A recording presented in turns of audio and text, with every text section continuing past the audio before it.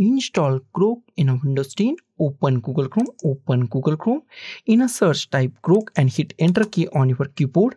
First link is from Grok. Open the first link. Grok official website is open. If you're not logged in, then log in. After that, in a Google Chrome at the top, we find three dots. Click on these three dots in a Google Chrome.